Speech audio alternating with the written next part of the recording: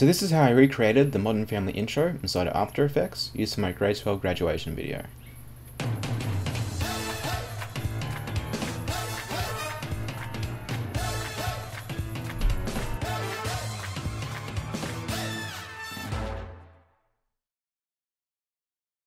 Okay, so let's head inside After Effects.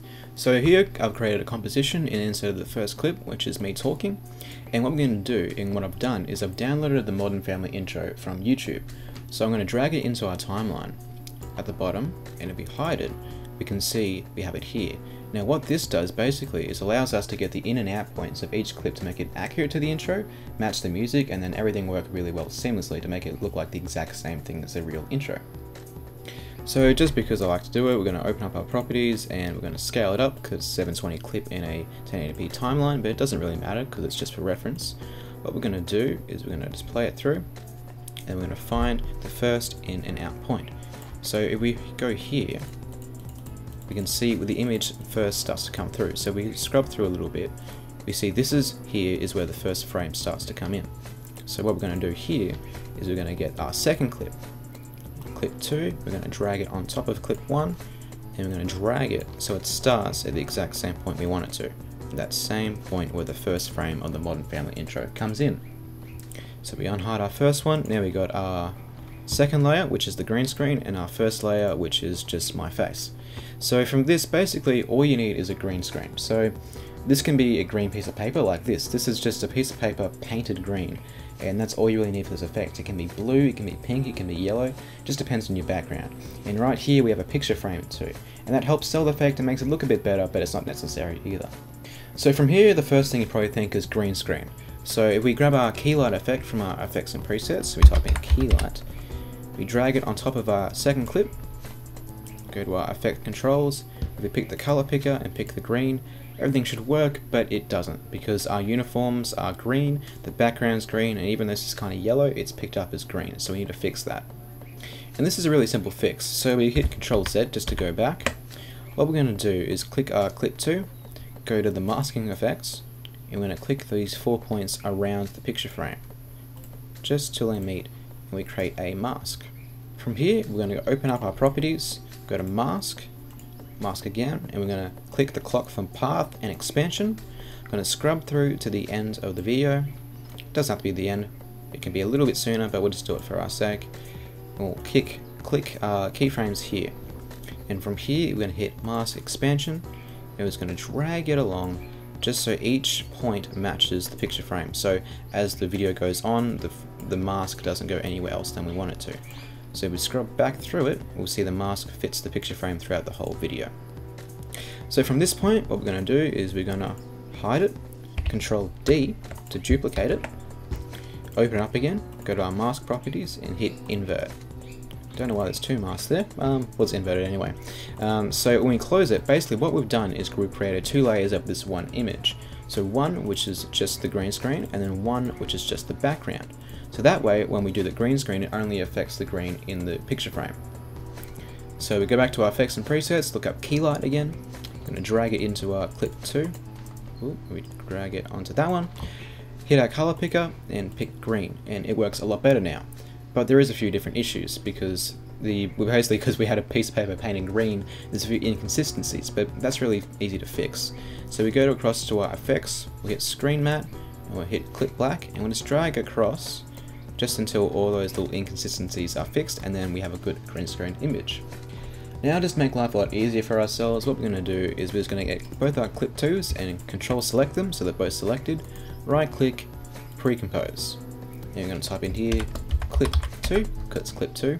And what that's done is basically bunch them together, so that way when we do positions and scale later on in the effect to make it look like the Modern Family intro, that way everything really works well, we don't have to fidget with the 2 different layers that the green screen are on. Okay, so this is where the transition part really starts to come into play. So what we're going to do is we're going to bring back our Modern Family intro. So if we come through here, and we see what we've done is we've basically started it where the picture frame comes in. So what we're going to do is we're going to get our clip 2, bring it back down, transition, and we're going to hit position, scale, rotation clocks. And then we're going to scrub through and we're going to stop when this image stops. So when we see the motion blur disappear, which is right there, this frame here, that's where we want to hit the keyframes for those clips too, just like that. Now we're going to hide this one and bring back our layers. So what we're going to do is we go back to our first keyframes. From here we're going to play a position and scale. So we're going to scale it up and then position it so it stays in the middle of the frame. And we just keep doing that progressively until we get to the end, just making sure it stays center, and eventually we're going to make it zoom out all the way so it's disappeared inside of the clip. So now we play it through, we're going to see there's a problem. So we hit play. Basically the effect starts too early and I'm still speaking. So to fix that, it's really easy. We're going to hide this again and we're going to both select the clip 2 and the Modern Family intro. And we're going to find, so where about I stop talking, which will be about there. We want a few seconds after I finish just so we have time for the transition to occur. And we're going to bring it forward just to that point. That way we have both the effects, our effect and the Modern Family effect, in the same position. So that way when we play it now, it should work. So this is how I recreated the Modern Family intro inside of After Effects using my graceful graduation video. I'm not too happy with it though, because it happens just a bit too fast. And we're going to mute the audio from the second clip too, just because it's a bit loud. So we zoom in a little bit. All we have to do is just control, select both these again, and drag it out a bit further. So that way we play it. This is my graceful graduation video. That looks a bit better, fits more with the intro. So as we see now, it's not perfect, but the first thing we're going to do to make it look a lot better is add motion blur. So with this clip here, we're going to select it, and it depends if you have your toggle switches. So if it's like this, just come down here and click a toggle switch, and we're going to hit the motion blur. So that way, when it zooms in, there's going to be a blur in between the clips, which makes it look a lot more realistic when it comes to zooming in. Just like that. So now we play through, there's a few errors, so we come through. Basically, the video is still moving and then eventually it goes to black. So what we're going to do to fix that is we're going to come to the first point where the second one comes in. So we zoom in and we make sure it's the exact same one. We hit clip 1, Control Shift D, and then from here we're going to right click and we're going to go up here to time and we're going to hit freeze frame. So that way from the point on, just like the actual intro, the picture frame is a still image. However, basically what happens is it still stays in its same position. To fix this, what we're going to do is we're going to go open up the keyframes from the first, or clip 2 actually, and we're going to zoom in a bit. We're going to open up the keyframes for clip 1, which we haven't put in yet. Back to transform. We basically want to duplicate the same keyframes. So we can position, scale, rotation. Go to the next ones, position, scale, and rotation. And from the end, what we want to do, just scale it down and then position it to where it wants to be in the picture frame. So position it that way, scale it down a little bit, play the rotation just to match with the image like that, scale it up a bit more, almost like that, and that works well. So that way when it comes through, the picture's there, but as you can see, it doesn't look very good because there's a lot of black in that, but we'll fix that. This bit can be a bit of a tedious process, but what you got to do is basically keyframe as it comes in to get rid of the black. So we keep adding our frames and we'll position it just to scale up like that, so that way when it comes through, we go through that way, no black yet, that comes in, there's still black. So add more keyframes, we'll just fix the scale and the positioning, just to bring it up a little bit, just like that. So as it comes through, there isn't any black in the image, still black at the bottom. He's got to keep going through until we eliminate all the black.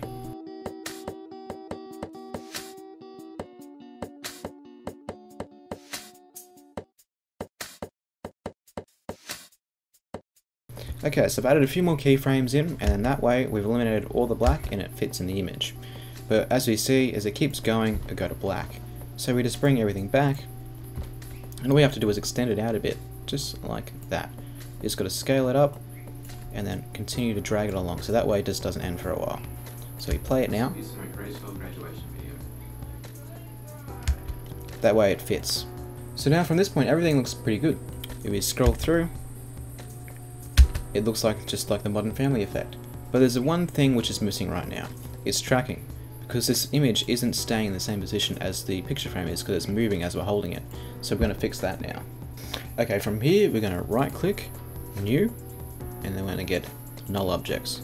And we're going to rename it to clip 2, null. From that, we're going to open up our clip 2 and we're going to go basically to where the second keyframe is, and because there's still a little bit of motion blur, we're going to scroll up and we'll just do about 1 frame forward. And then we're going to go scroll down our panel to track motion. From here we're going to come in, we'll zoom in and we'll grab our tracker, and basically what we want to do is pinpoint the end edge of our object, which is just about there. So we'll put our X there, edit target, we want to make sure it's our clip 2 null, hit OK, we'll go back to fit, and from here we're going to hit this play button, and that way it's going to track the footage. And because there's not much movement in this image, basically it's not going to do that much of an effect, but it's really going to sell as realistic and fit well with the Modern Family effect. So now it's done, we're going to hit apply, OK, and then we're going to go back to our clip. So from here we want to grab our clip 1, and we're going to pair that to our null object, so that way wherever the picture frame moves, so does my face, which is the first clip. So that way it looks pretty realistic. And that pretty much is the whole of the effect, really. So we come here, we play it through. So this is how I recreated the Modern Family intro inside After Effects using my grade 12 graduation video. That's pretty much the effect. All you have to do now is from this point, just repeat the same process for your next clip. But from here, what we're going to do is just right click, select them all, and then basically pre-compose them, just so it makes life a lot easier when we do the next bit. So we're going to call it clip 2, just because that way. So then everything works as one layer. This is how I recreated the Modern Family intro inside After graduation video. Just slowing down a bit. So that way, just repeat the process by grabbing your clip 2, or clip 3 should be. That one, or grab it on top, and just repeat the same process that we went through before. So I'm going to repeat the process with all the clips I have and get to the final one and then show you what to do differently for the final. Okay, so we're into the last clip now. So we play it through, everything looks good. And there is a bit of a problem here, because in the footage we didn't actually spin the frame around like in the actual intro. I can't tell you why we didn't, but it didn't happen. So just to fix that issue, what we're going to do is we're going to get here. So basically here is where they start to flick the frame around. So what we're going to do is bring back our footage. We're going to bring in our last clip, which will be the thumbnail of the video. We're going to bring it underneath that layer, so that way it's underneath it. Then we'll scale it up and make it fit in the frame how we would like it to. So position it, scale it down a bit more, rotate it to fit the right angle, position it in the right place. Just like this. Then scale it up. Just like that. That works perfectly. And from here we're going to get our positions. So we're going to hit opacity here, hide everything again. Then when they flip the frame and it's done, just like that, we'll use that point as where the opacity should stop. So from here we go to our first one and then we set it to 0, so that way it fades in. Okay, so now we need the next point, so we look at this video again and we see that's where the zoom begins to happen.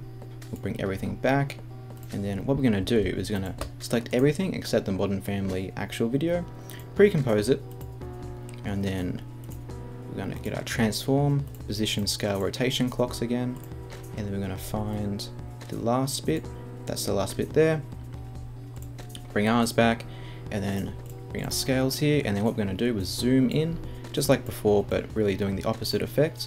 We're going to rotate it, just to make this image be the one that fills the frame. So we'll scale it down, that's about right. I mean, we don't want it the exact same thing to hide it, because what we're doing now is we're going to grab the actual thumbnail, bring it on top, and we have to scale this up because it's 720, so we'll just scale it just like that, close it, Control Shift D and delete the first bit so it starts there. So, and we turn our motion blur on the Precompose layer, and then oh, something went wrong. Okay, simple fix, don't know what happened there, but you just got to bring that up just so it fits the whole frame. So then when we play it, we zoom in to the last bit, just like that, and that's basically the intro. So this is how I recreated the Modern Family intro inside of After Effects using my grade 12 graduation video.